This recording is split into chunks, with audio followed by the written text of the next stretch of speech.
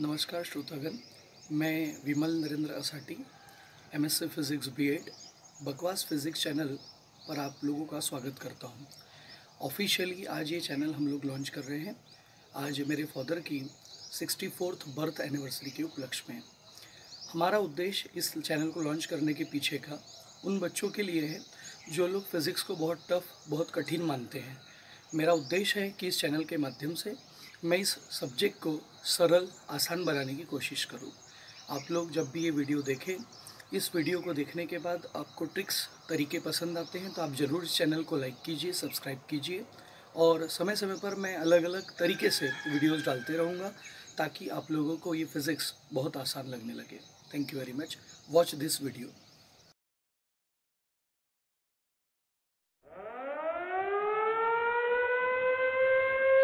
Physicists call this a system of two coupled pendulums.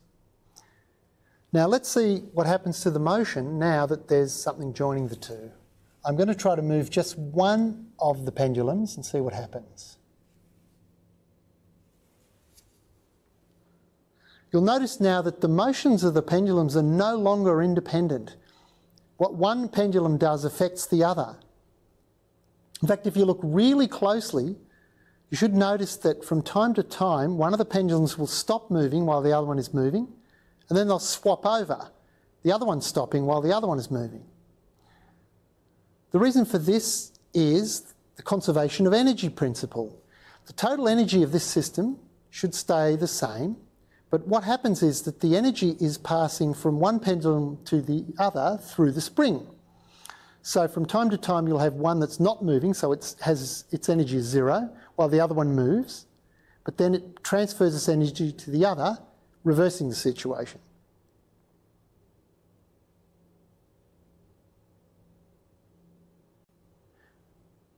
Now, because there are two pendulums, it turns out that all those complicated motions you saw before can be broken down into a mixture of two motions that we call modes.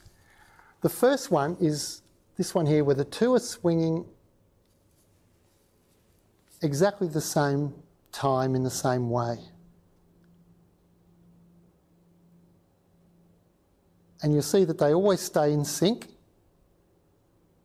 Neither of them ever stops.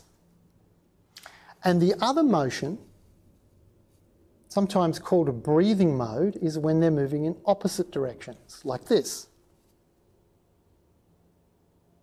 They're still in sync, but always moving in opposite directions.